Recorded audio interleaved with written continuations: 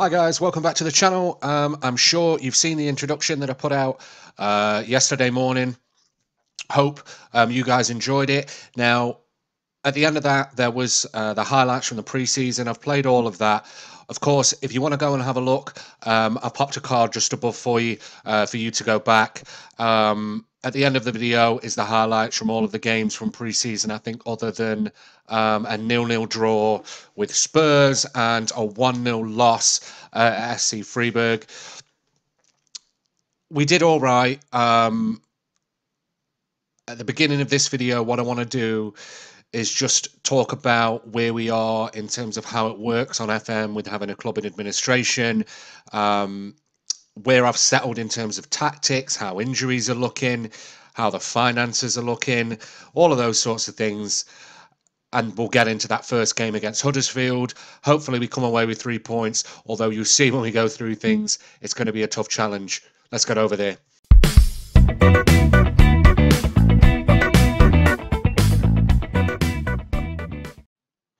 So I'm just going to start things off. I just want to take a look at the injuries because everybody knows what was going on with Derby. They only had 14 first-team players. Bearing that in mind, you can't afford too many injuries. The only option you've got, I mean, that wasn't even enough to meet the minimum requirements for the league, regardless. So, you know, you have to promote players from the under-23s, etc., and they've just got to sit on the bench and you've got to hope you don't use them. So just taking a look at where Derby is currently, you'll be able to see here, I've got 6 first-team players out of the 25 that I took, which included 11 players that have come up from the youth setup. 6 out on long-term injuries, some of them important players to the squad. You'll see here, we've got cruciate ligament, 4 to 5 months. I mean, that's basically the season done. Another player here, 2 to 3 months, Sam Bold. Kazim Richards, who I know just from experience in terms of being a Forest fan, that, you know, he's someone who can make a difference in that Derby squad. And he's out for 3 months. Jason Knight, another regular starter, out for a month and a half. A couple of players that are nearly back from injuries, and I haven't had too much time to really look at those because, like I say, they've been out for a few weeks. I've got Ravel Morrison, who is an important player, who's just come back. So we're in a bit of a mess. We've got a big injury crisis. I mean, if we take a look at the squad here, that's the full squad. There's, you know, I mean, in those friendlies, I didn't even have enough players to put out the full sort of 12 subs you're allowed. So it's tough. I mean, if we have a look at this, so this is what we're playing with. It's rough. We've got 3 goalkeepers. I don't know why we've got 3 on the first team, because I think looking at this, we've got more goalkeepers than we have, you know, centre halves, which is amazing. Tactically, I played around with things a lot. And I don't actually have that many options because I'm restricted by this small squad. I have managed to get 3 together. There's one that I touched on in the first video, and I've not really used it. I used it once. It didn't really work. And I don't really know why, but, you know, it is what it is. The ones that I've been sticking with is this, where we're playing 5 at the back, but we've got a wing back on the right-hand side who's a bit further forward. Then we've got a wing back on the left-hand side who's playing all the way back, but I've got him on attack to push forward when needs be. Now, this setup I came up with mainly, if I'm honest, because I'm expecting, because of the quality of the side, to have constant pressure, especially from the teams in the Championship that, you know, are really, really good teams. You know, we're talking about the West Broms of the league. And they're the ones that I'm going to really struggle against with the squad. What you'll notice here as well is, because of injuries, we don't actually have an out-and-out striker. Not a decent one, anyway. This is who I've had to go with, which is someone actually promoted from the youth team. he's done all right. I mean, you saw the pre-season sort of highlights. If you haven't, again, I'll link the card above for you at the beginning of the video. Um, we beat Chelsea 2-0. Fair enough, it was a penalty and then a long ball into the box that someone got their head on the end of, but we beat Chelsea. If we can beat Chelsea 2-0, we can beat anyone, or at least that's what I've got to tell myself. This has been working for me. I'm a bit skeptical about how it's going to work in the league, just in terms of when we're in possession playing out of defence, but we'll see what happens. And the games where I'm feeling slightly more confident, or the games where I think we need a bit more strike force, as long as I can get 2 strikers on the pitch, is this one. Now, I know it looks like this. It looks, well, there's a big gap here, Scott. What's going on? But you'll see here what I do if we're losing the ball quite a lot in the middle is I move the defensive line forward and I move the line of engagement back. So what we've got then is a very busy midfield. Hopefully these should work. In transition is very sort of simple, really. We want to regroup. I'm expecting we're going to lose possession a lot, so I want the players to come back and behind the ball to defend. When we've won the ball, I need them to push forward on the counter. So I've gone with the counter rather than the hold shape. Distribution, you'll see, was distribute to target man. That was something that I tried for the last game, and you'll see we lost. It didn't work. So distribute to the flanks. I'm considering playing around with distribute quickly rather than slow the pace down, but we'll see. And I don't want the goalkeeper to play it out at the back. This one is a much more attacking formation, and certainly for the games where I think we can go out there and we can get a result. Originally, I was trying to work the ball into the box. The assistant manager keeps telling me work the ball into the box. It's not going to work. So I changed that to hit early crosses. I just want it to be very, very busy in the middle of the park. I've just added on that pass into space as well. So that's sort of an overview in terms of what I found's working in terms of tactics. That isn't the starting 11 for the next game. I think we're going to have some issues here, to be completely honest. This, I mean, let's see if I can show you the results and see if you can see how we did, because as much as we won a couple of games here, we were getting battered. I mean, we were very lucky with some of them. I mean, let's take a look at the Chelsea game, which I know you can't take too much from pre-season, because I'm pretty certain that in the second half they basically brought on the kids. So it's not something, we can go away and we can say, oh, we absolutely battered Chelsea. They played their first team. They didn't. They had some strong players on. So here you go. You'll see. It just happened to be for them that they didn't manage to break through the defence. And I was playing this tactics here with the 5 at the back, which was working, which is why, like I say, I can switch between the two. They did have 12 shots. It just happened to be for some unknown reason we were the better team, and that is what it is. That's football. That's football manager. I'm sure we've all had that frustration where we're in the top division in whatever country we're playing in. There's a cup game, we draw someone a couple of divisions below, and somehow we get a draw, or they score a winner in the 91st minute. The usual sort of football manager frustrations that keep us all coming back to the game.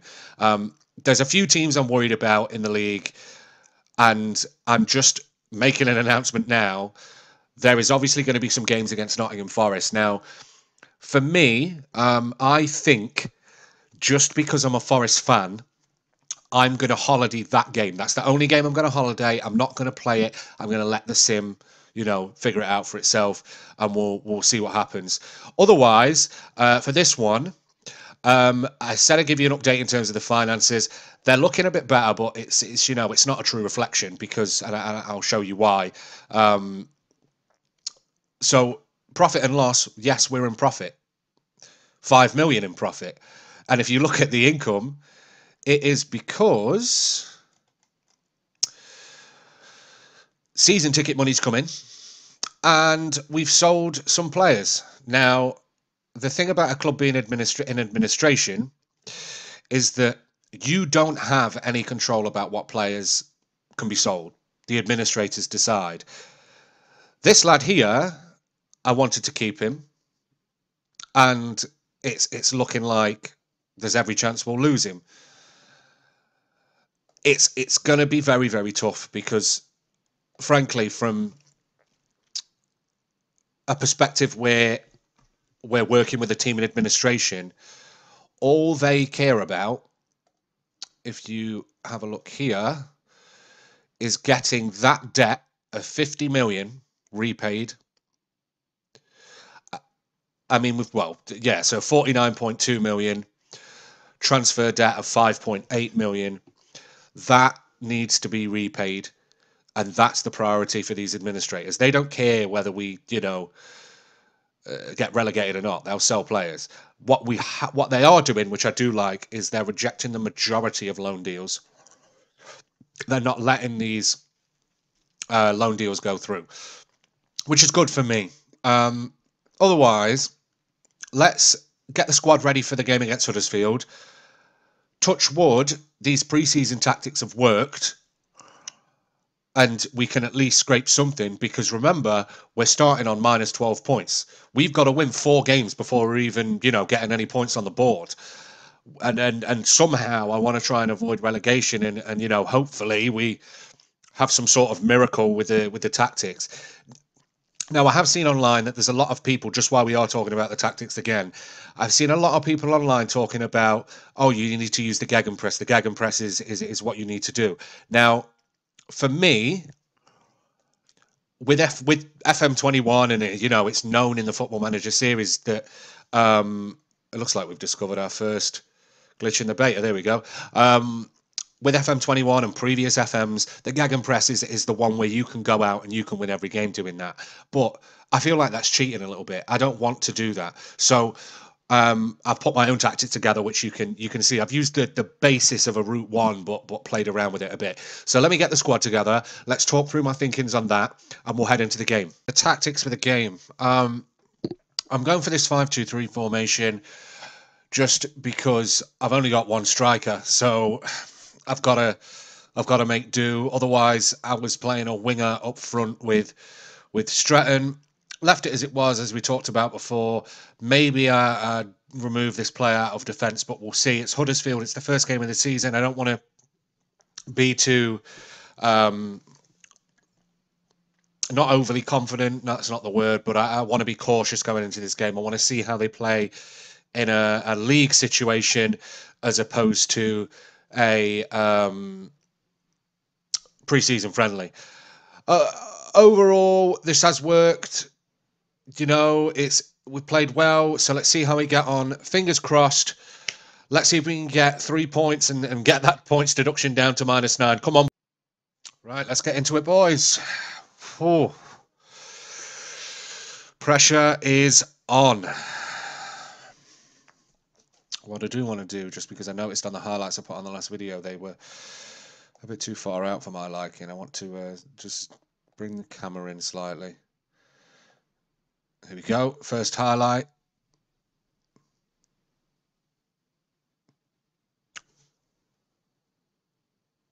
Have we just scored after 2 minutes? Come on, boys! Great header. Bottom corner. 1-0. What a start. I told you that tactic was working. I mean, this is normally the point where I say I'm one of those players that likes to encourage the players, but I've just pressed encourage and I feel like it might piss them off. It did. It did. I mean, what an absolutely fantastic start. One shot on target, 1 goal. What? Oh, no words, guys. Absolutely no words. I mean, I would take a look back at that tactic. If any of you guys are doing a derby save, take a look at the tactic I'm using and give it a go, because clearly it's working. I mean, we're 2 shots, 2 on target. We're dominating this game. I mean, okay, fine. Let me come back down to earth. Huddersfield aren't the greatest team in the league. They're not the best team. They're not, we're not playing Man U. But nevertheless, on a shots front, defensively, they've not had a shot on target. I mean, it's relatively event-free, to be honest, looking at this. I mean, here's another highlight. They've had a book in, and we got a free kick on the edge of the box here. Come on, get the second. Off the bar. Oh. That's a corner. And set pieces is where we were strong pre-season. Oh. Another corner the other side. Keeper collects it. Let me have a play with this camera while there's no highlight going on. I'm not a fan of this one. Let's try this one.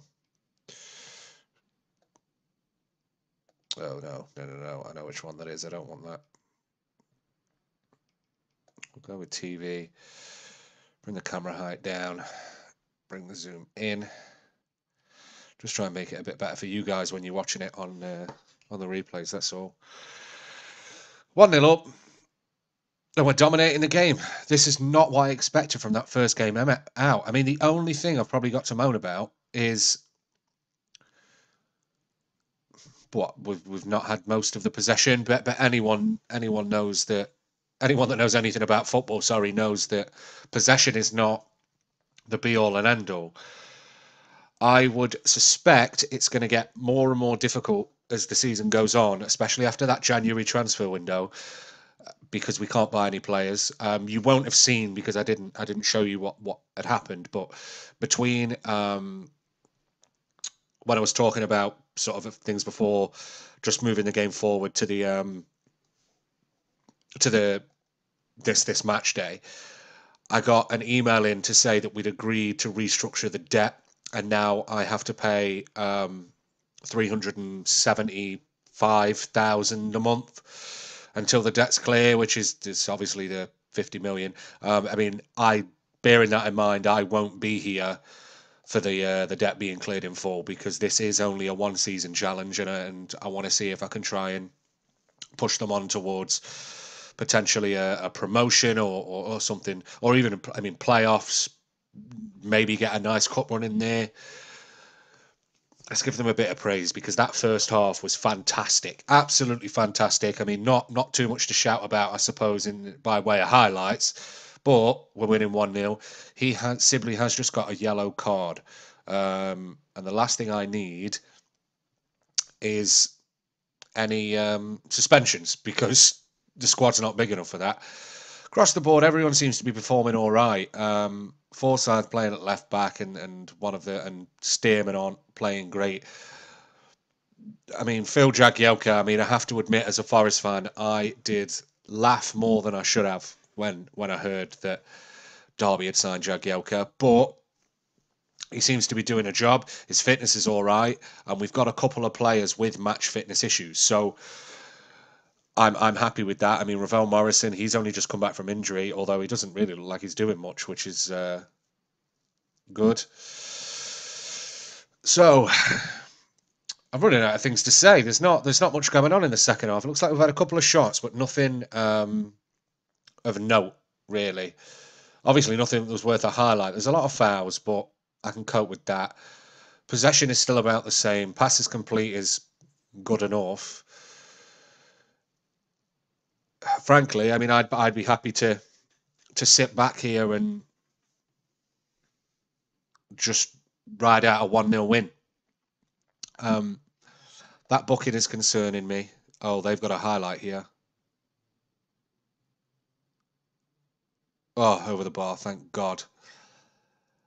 Let's I'm gonna just freshen things up with Dylan Williams.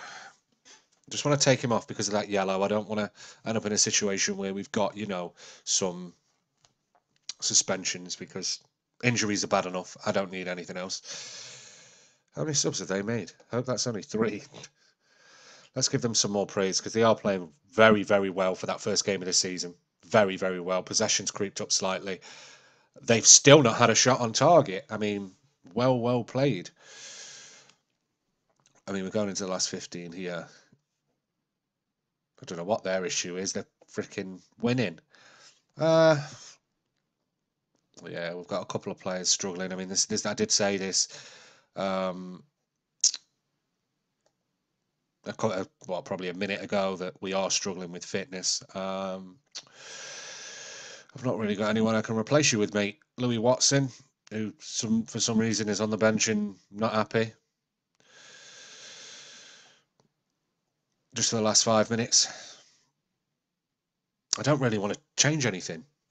I don't want to change the tactics. I don't want to touch any of that because it's going well.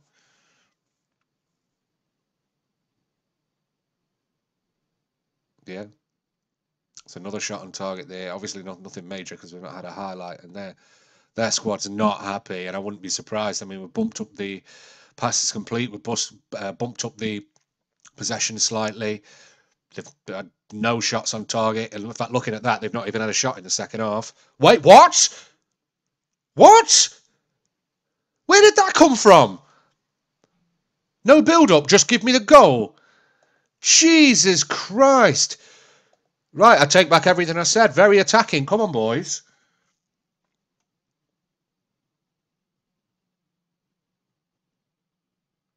Nothing. Absolutely fuming. Oh, wait. Just ignore me completely, lads. It was disallowed. I have no idea what I'm talking about. Absolutely no idea. It'll teach me to not pay attention and go off in a rant. I mean, it's 3 points from the first game. I made myself look like a bit of an arse because I clearly thought this disallowed goal was a goal. But it's 3 points. Is this really the meta formation to play with Derby? I mean, anyone that's got a bit of a Derby save going on, let me know what formation you guys are using, because it'd be nice to see what's working for other people, because this is working. It's a bit weird, and I don't really know why it's working, but it is. Well, 3 points. That takes us on to -9.